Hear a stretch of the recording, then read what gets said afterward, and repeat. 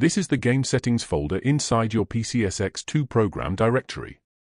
Head back here after running the game, and you'll see a file that starts with the game code, like this one, SLUS21212. It's auto-generated by PCSX2. Now copy the name of that file, then go ahead and delete it. Rename the file I provided using that name. Head back to PCSX2, right-click the game title, and click on Properties. As you can see, PCSX2 has successfully loaded the settings from my INI file.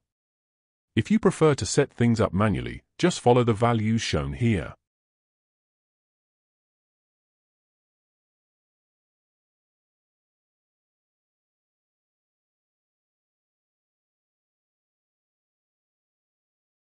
If your GPU is decent, it's highly recommended to use Vulkan as the renderer. DirectX 12 is also a good option.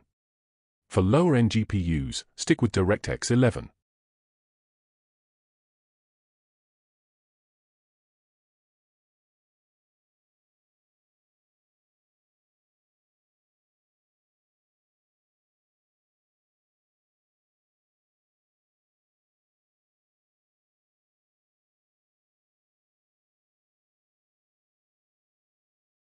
Post-processing settings are purely optional. These are just my personal tweaks to improve visuals. But if you're using an integrated or low-end GPU, it's best to leave them off to avoid lag. On the OSD tab, you can choose to display things like FPS, CPU usage, GPU usage, and speed percentage. It's optional. I usually keep it off for a cleaner gameplay experience. Alright, close the settings window, and let's see how the game runs. Up in the top left corner, you'll see our manual GS hardware fixes getting loaded. If you see the dynamic loading bar at the bottom left corner, it means your game has started successfully. I'll fast forward to the gameplay screen.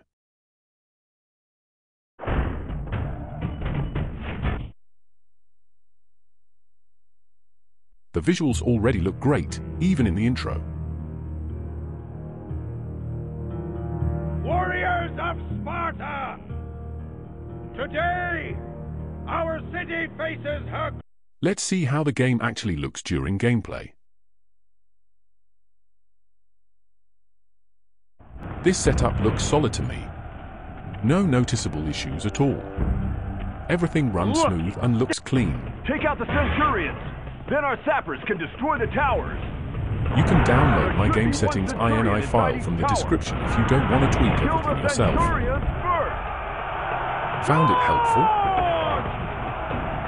Please like, share it around, and hit that subscribe button.